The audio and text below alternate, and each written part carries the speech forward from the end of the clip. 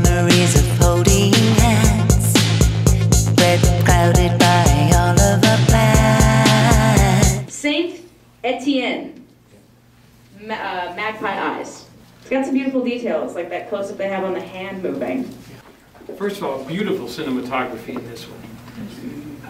And I've said some of the other films felt like the opening to features. This almost felt like the montage you put between Act 2 and Act 3 in the feature. So that something's already happened with these characters we're seeing, and something's going to happen in Act 3, and this is the little montage they put to connect them. It had that feeling to it. I don't know this band at all, so the music was new and fresh to me. I've never heard it before, and so therefore I just take it at face value. I liked it.